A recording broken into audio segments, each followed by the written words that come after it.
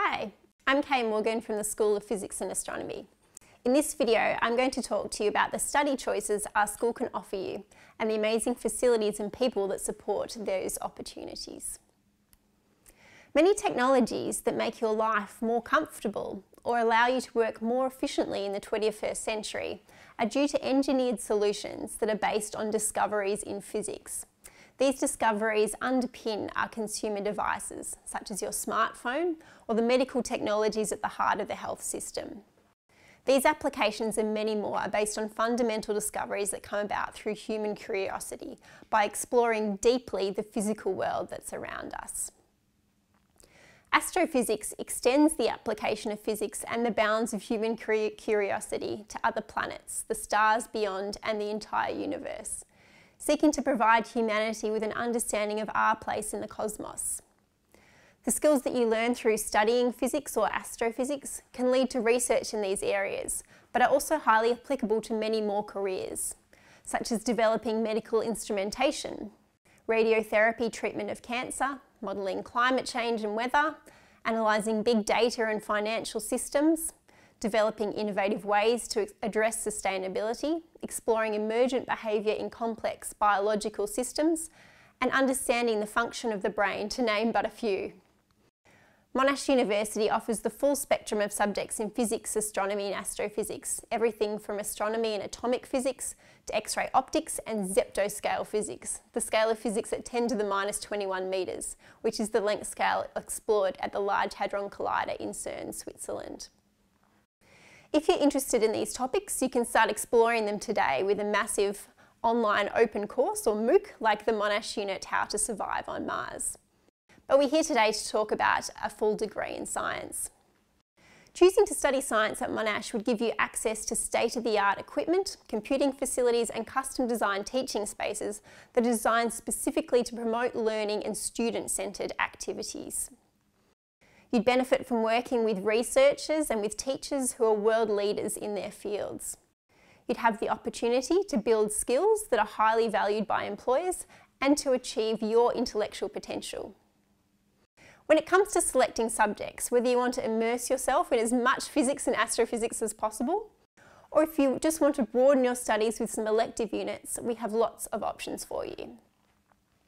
For further details of all our courses and units, you can check out information in the Monash handbook, but I'll give you just a bit of a quick overview now. At Monash, you can undertake a 3-year BSc or a double degree, which combines the Bachelor of Science with other studies.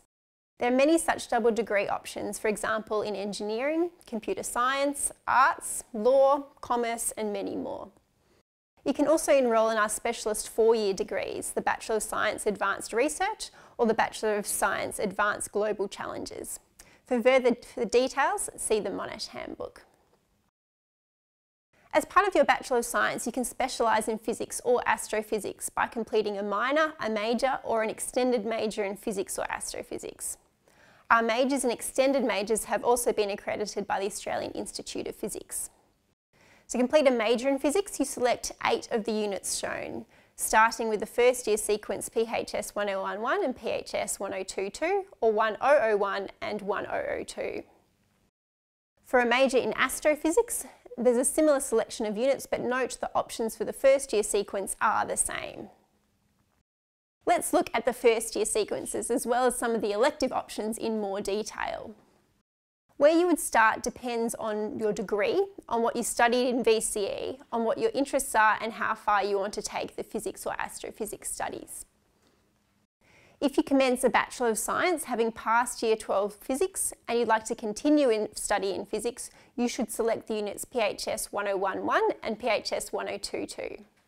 This sequence would let you continue to physics or astrophysics in second year. This sequence is calculus-based, so it requires you've studied the basis of differentiating and integrating functions in VCE maths methods or similar. If you've passed VCE physics but have only done further maths in VCE or equivalent, then you would need to contact the school to discuss your options. There are maths requirements that go alongside these units and progression to second year. For example, many students would also select the 2 units shown here. Science engineering double degree students can fulfil the maths requirements with equivalent engineering units. Again, the Monash handbook provides the specific details. No Year 12 physics, but thinking you'd like to take up physics at uni? Then you can take PHS 1001. This is algebra based, and so it only requires VCE further maths or similar. PHS 1001 is a science unit, but you can alternatively take it as an elective. Note it can be difficult to fit single standalone units into a double degree because of the requirements you may need to fulfil for each degree. But if you choose to come to Monash, you'll be provided with specific and tailored advice on your degree structure at the time of your enrolment. Now you could just stop at that point after 1001, but if you've enjoyed PHS 101, you could complete a first year sequence by continuing with PHS 1002 in second semester. PHS 1002 does require calculus, so if you need that background, this will be accommodated by selecting an appropriate semester 1 maths unit.